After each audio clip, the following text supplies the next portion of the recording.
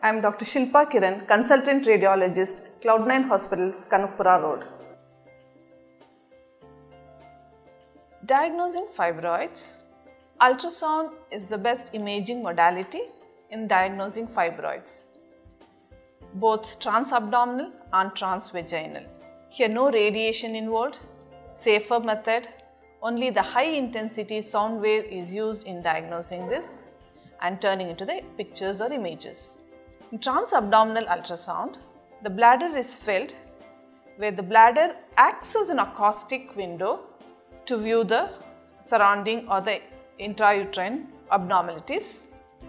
Here the probe is placed on the abdomen to get a clear picture of the uterus, size of the uterus, fibroid, its size, and ovaries and the other adjacent organs. In transvaginal ultrasound, we insert a vaginal probe covered with a vaginal cover under all hygienic conditions.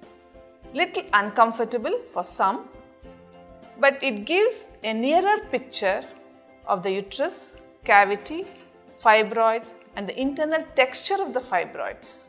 Transvaginal ultrasound, sometimes you may miss on the subserosal fibroids as it is outside the uterus, but it is helpful in a patient who is unable to hold urine as required in transabdominal or with a lot of bowel gas. Transvaginal ultrasound is more comfortable. MRI.